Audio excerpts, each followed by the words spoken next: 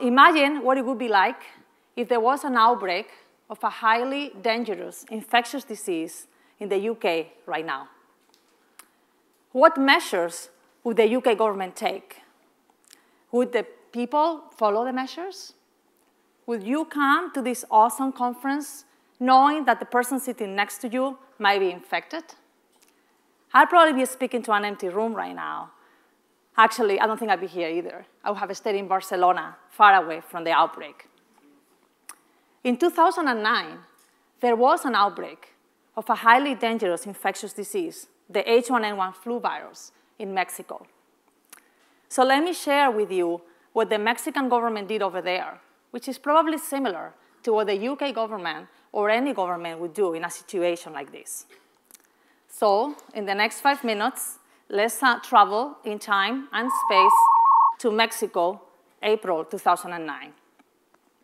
On April 16, 2009, several cases of the H1N1 flu virus have been confirmed in the country. So given the situation, the Mexican government declares a state of medical alert or level 1 alarm, which is just a recommendation, it's not a mandate for people to stay home. A few days go by, and the number of H1N1 flu cases continue to increase. People are dying. The population becomes anxious. Newspapers are leading with the story every day. So, on April 24th, 2009, the Mexican government decides to take more serious action and declares a state of second-level alert. The government closes universities and schools, first in Mexico City and then in the entire country. Mass participation activities are canceled. Soccer teams play in empty stadiums. They hand face masks in the metro and other public spaces. Churches are closed. Flights to Mexico are canceled. Archaeological sites are closed to the public everywhere in the country.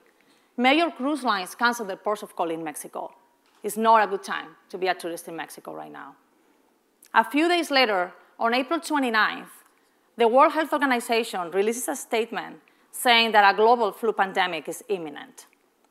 Now, the entire world is becoming very concerned about what is happening in Mexico, and is anxiously following the events there.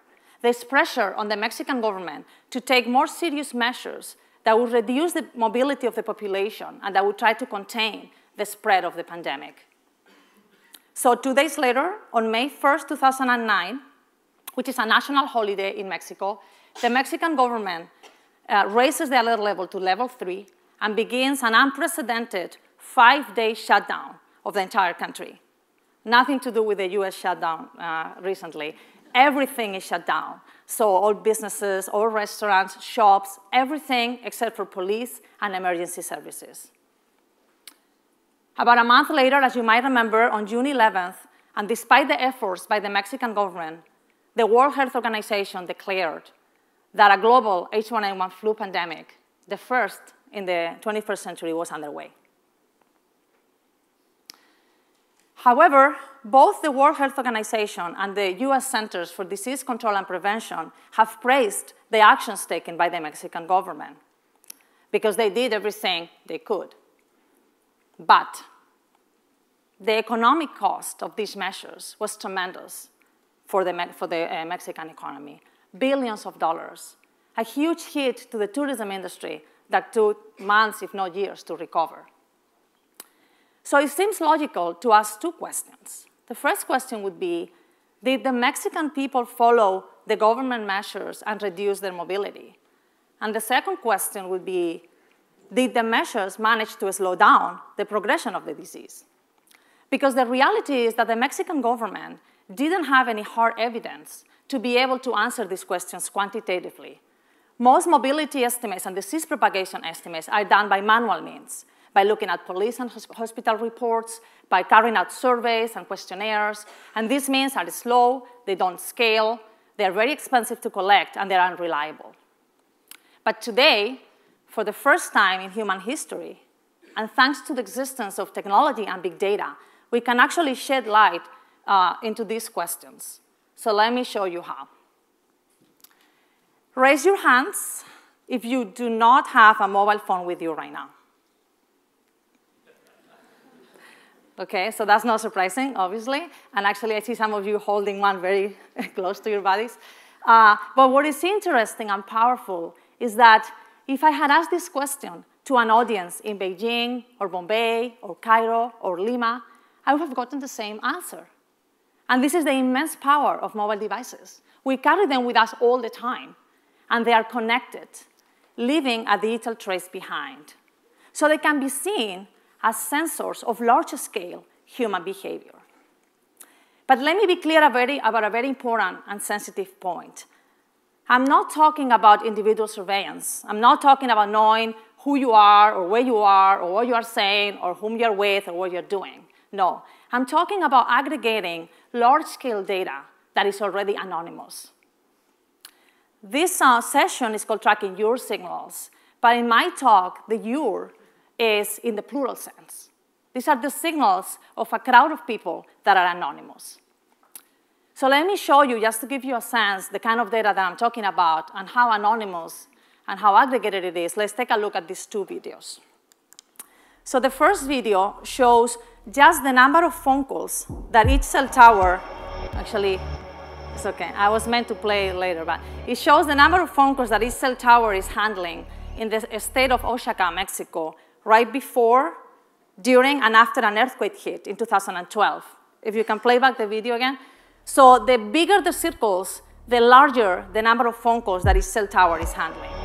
And notice the huge increase in the number of phone calls right after the earthquake hits, everywhere, and particularly in the area where it hits. So what is interesting here is that we are not looking at any individual phone call. We're just counting how many phone calls each cell tower is handling, and yet you get a sense of activity over time and space, and more importantly, you can quantify it, which is something that we could never do before.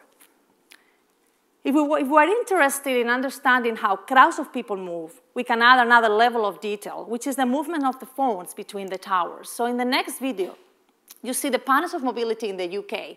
You can very clearly see the big cities, the movement between the cities, and even the flights. Again, as I said, this data is completely anonymized. There is no personal information whatsoever, and it's aggregated. It's always analyzed collectively, never individually. It's about understanding the power of collective behavior, the behavior of crowds.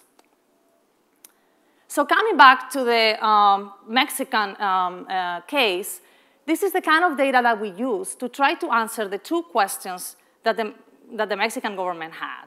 The first question was, did the measures manage to reduce the mobility of the population? And the second question, what was the impact that the measures had on the progression of the disease? So in my research team in Telefonica Digital, back in 2008, 2009, actually more 2009, we started working on a research area that we call Big Data for Social Good. And we decided that these two questions would be interesting questions to try to answer, not only because of their scientific value, but more importantly, because of the positive impact that they could have on society. This work could also inspire and encourage others to use this kind of data to make better decisions in the future. So in the case of the H1N1 flu virus, we analyzed aggregated and anonymized mobile data of about 1 million phones in some of the most affected regions in Mexico. And we started with the first question. What was the impact of the Mexican government measures on people's mobility? So to be able to answer this question, we first had to estimate typical mobility of the population. And to do so, we looked at data prior to the H1N1 flu outbreak. And then we compared that typical mobility to the mobility that we measured during each of the alert periods during the outbreak. And there were 3 main findings. The first finding was that during the first level of alert, which was just a recommendation, it wasn't an enforcement, there was actually no significant impact in the mobility of the population. It seemed that people just continue with their lives despite the alert. The second finding was that during the second and the third periods of alert, there was a significant reduction in the mobility of the population. So that was good. The government interventions did something.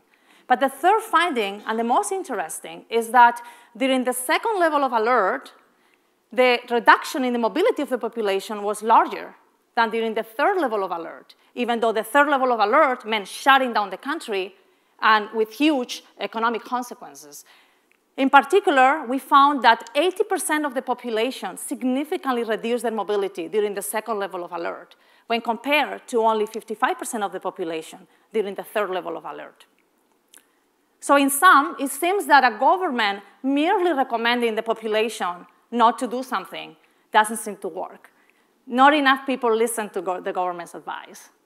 But the government intervening does have an effect, and especially the interventions take place during regular working days. Interventions that take place during holidays, such as during the third level of alert, seem much more costly and less effective. So given that we found a significant reduction in the mobility, we can move on to the next question, which is, did the measures manage to slow down the progression of the disease? So to be able to answer this question, we simulated the mobility of about 2 million people. And we ran 2 simulations of the evolution of a disease outbreak using state-of-the-art epidemiological computer models. The orange graph shows the results of the first simulation. In this simulation, we show the percentage of infected agents or people, assuming the mobility, like the typical mobility, the mobility of the population before any of the government measures. In other words, this shows how the disease would have evolved if the government had done nothing. The red line that just appeared shows the results of the simulation when we introduced the reduced mobility that we measured because of the government interventions. So as you can see, the peak of the infection was reduced by 10% and was postponed by almost 2 days. And you might think this is a very minor impact, but in the context of a pandemic, this can be very significant. It is important to reduce the peak of the infection because usually medical services are put under maximum stress at the peak of the infection. Delaying it by almost 2 days means time gained to order drugs, to mobilize staff, to prepare the beds. And reducing it by 10% could translate into thousands of people staying healthy.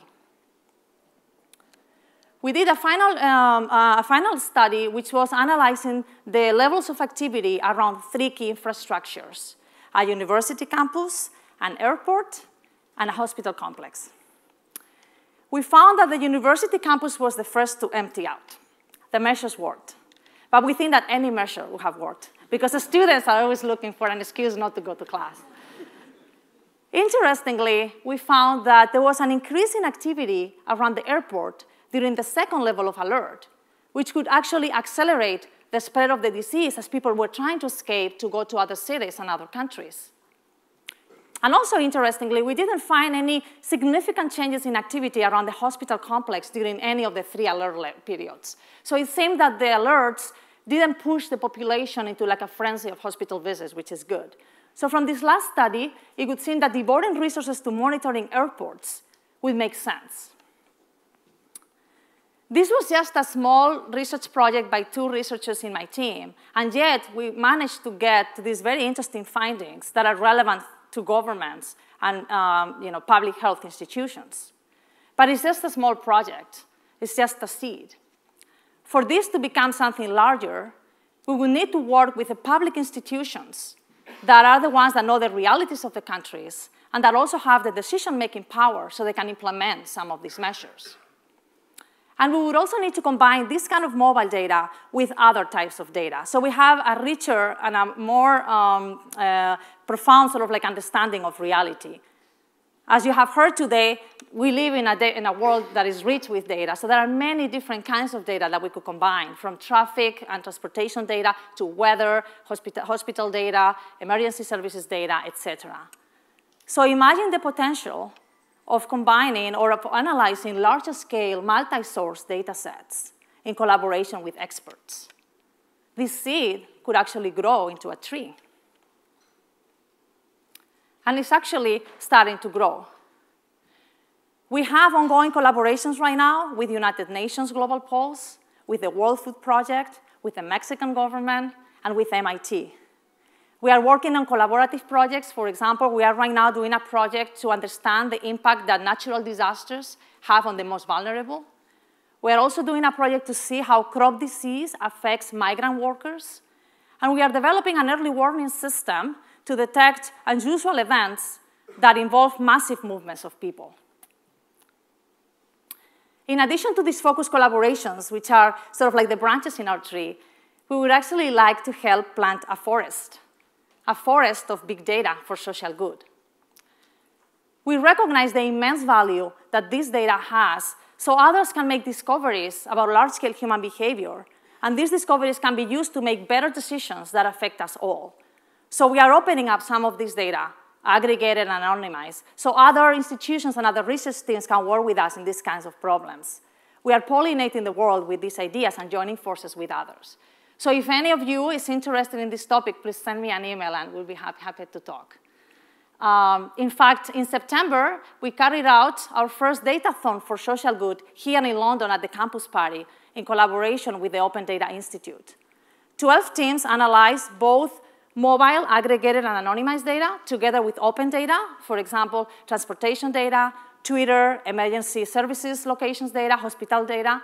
And they came up with a lot of really interesting projects, including a crime prediction project and a proposal for sustainable commuting. We live in a world of data. I think this is obvious, and other speakers have talked about it. But I think my biggest point is that we can use this large-scale data to have a positive impact in the world while preserving privacy. And I think that's where this anonymized, aggregated data comes to play a role. We should be able to work together, the private and the public sector, to harness big data for massive positive social change, both safely and responsibly. I encourage you to think about how in your corporations and institutions, you might also be able to leverage big data for a social purpose. When you think of big data, I hope and I wish that you will think about its potential to make the world a better place. I do.